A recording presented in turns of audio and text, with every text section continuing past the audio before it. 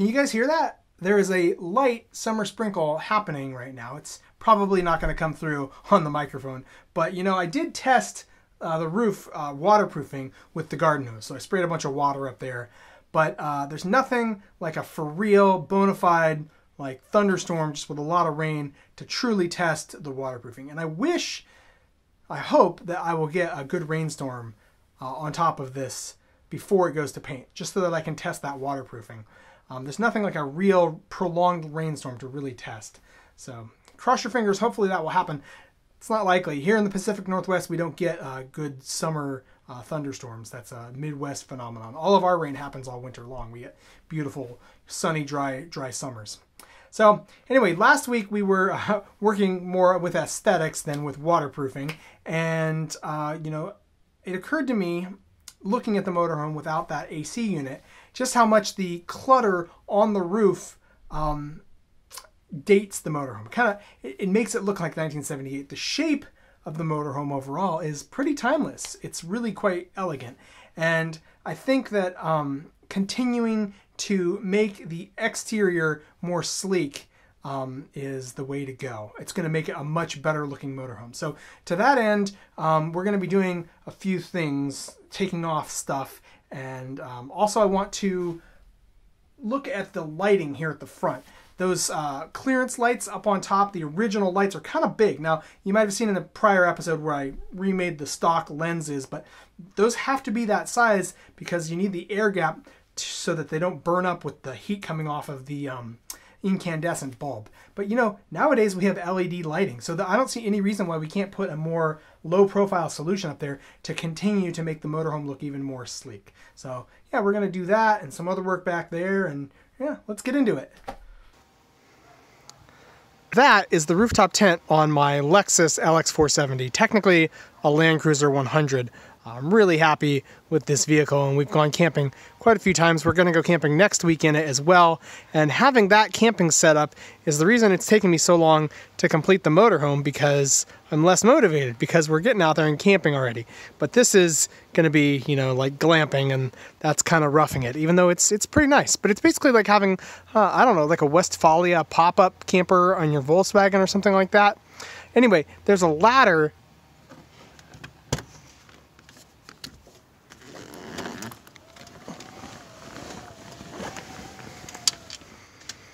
That is what the tent looks like fully deployed, and I made a couple of videos about building up that that whole rig there, so go ahead and check the description if you want to watch those. But anyway, in this bag is the ladder that you're meant to access that rooftop tent using.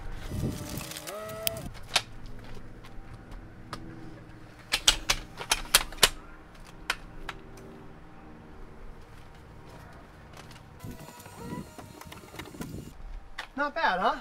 So let's jump online and see if we can get one of these ladders for permanent storage and permanent use with the motorhome. And here on eBay, I found one, obviously a made in China special, but it's got US inventory, Hacienda Heights, California, so that should get here pretty quickly. And also, this is 12.5 feet, so that's, I think the one that I have is like maybe 9 feet tall. So this will be good. I'll be able to reach even if the motorhome's up on blocks or something like that. So I'm going to buy this for $65.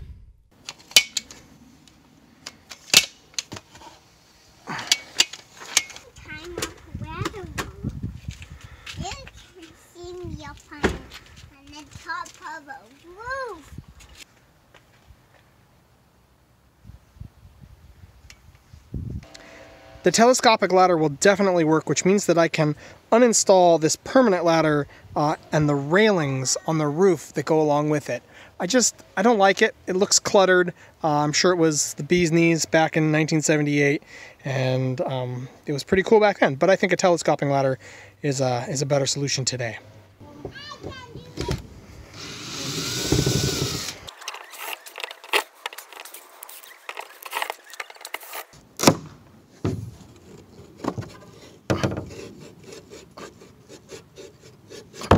Feels a little more dangerous up here now.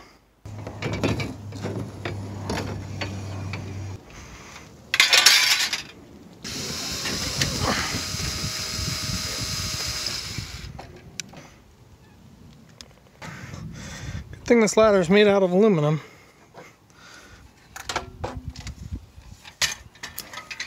Well, that looks sleek, doesn't it? It just looks so aerodynamic without anything up on top, without an AC unit or anything like that. And it's causing me to doubt the roof lights up there, the marker lights. Those original lights are not nearly low profile enough to maintain that sleek appearance. In fact, you can see that middle one is the only one with the actual receiver plate installed, so it sits up another 1/4 inch. The rest of them are just the lenses sort of sitting in place.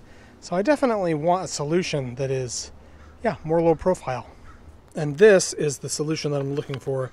You can see just how much smaller it is. Now, I want this to be as low profile as possible, so that means that I need to mount this light flat to the roof.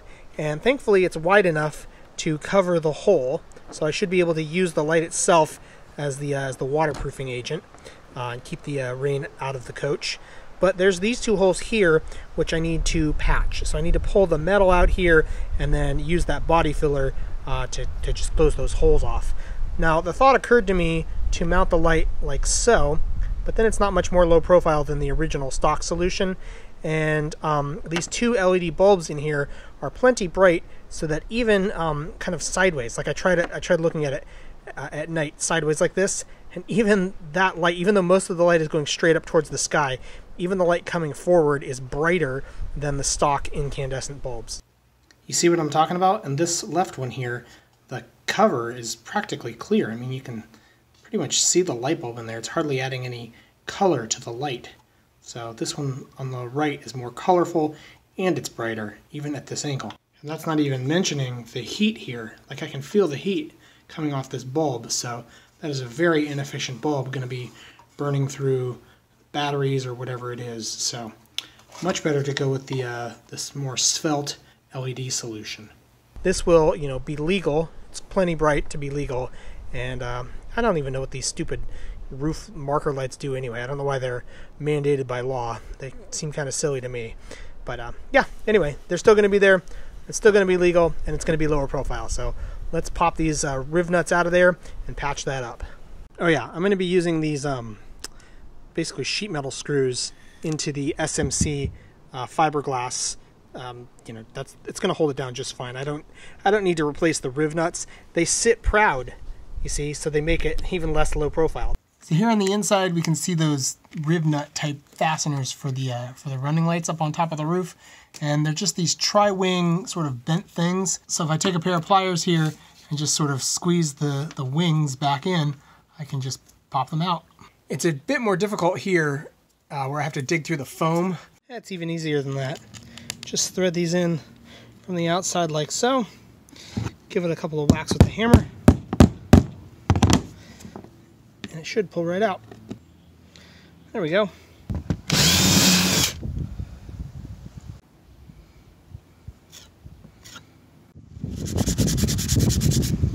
Job's a good one. There's this other problem up here. You can see it's real dirty, but also it's kind of delaminating pretty badly between the cab, or the roof cap, and the sort of frame. Now all of this is sheet molded compound. It's 2 parts sheet molded compound that are joined together. So I'm basically going to have to sand this top surface and I'll put a thin application of body filler across it just to, I don't know, smooth it out. But then the hard part's going to be digging this out up in here and replacing it with some sort of new glue to rebond that. What are you going to work on a roof for? Well, because it leaks water. Okay, so I'm up here and I've got this piece of sandpaper wrapped around my putty knife, and that's allowing me to kind of sand to prepare the joint up here, and I'm going to fill it now with that seam sealer. Alright, so you can see I've got this seam sealer drying right here, and there's these flathead screws which are cinching up the gap, closing the gap there. And I'll probably end up putting some body filler over these screws at some point. I've sanded down below the paint here, so I'll just build up a thin film of body filler which should completely obscure those screw heads, and everything will look stock basically. It'll look nice and smooth. But finishing this is just one of those little odds and ends that has to get put off until later. One last thing before we go, let's talk about the planned paint job that I have. This is both performative and it looks good. I've never seen in all of the photos, you know, this cult following on these motorhomes and all the paint jobs out there, I've never seen a fade like this. And I think it looks just really classy. I like it. And it's going to be quite cool in the sun, which is also very important because, you know, you can roast in these motorhomes. But when the roof is all white and when you got white almost all the way down and the dark color starts below the belly band, which is where the motorhome starts to curve underneath, you're not going to get a whole lot of radiant, you know, heat from the sun hitting the motorhome down low here. So this should stay pretty cool while still looking good and having that darker color underneath. Also, if dirt gets kicked up from the tires and the motorhome starts to get dirty underneath, you know, from going down a dirt road or something like that, it's going to blend right into the paint job. You'll hardly even notice it. So I'll need to clean the thing less often as well. So yeah, you can see I just did this Photoshop on an all white motorhome. I found a picture of an all white motorhome on Craigslist, and this is what I've got in mind. If anybody's got a better idea, I would love to hear it. Go ahead and chime in the comments down there. Well, that'll do it for this week.